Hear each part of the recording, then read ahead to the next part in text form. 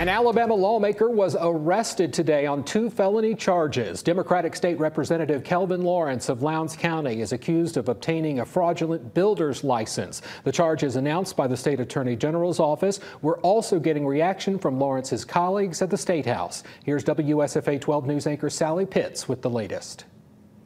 Representative Kelvin Lawrence is accused of forgery and criminal possession of a forged instrument. The indictment shows the charges are connected to a fraudulent builder's license.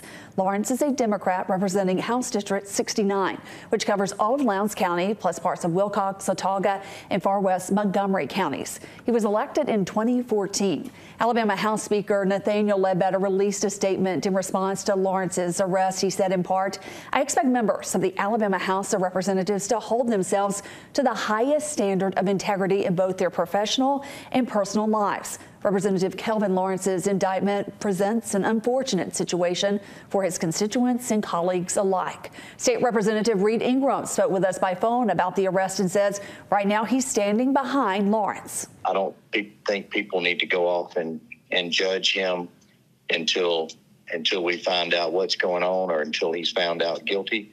He's a great guy. He's a great representative. I've served with him since 2014, and he's a real fair, and I've known him to be a very ethical person. Ingram said he called Lawrence and offered him support. We also reached out to some of Lawrence's fellow Democrats. They all declined to comment. The charges against Lawrence carry sentences of up to 10 years in prison if convicted.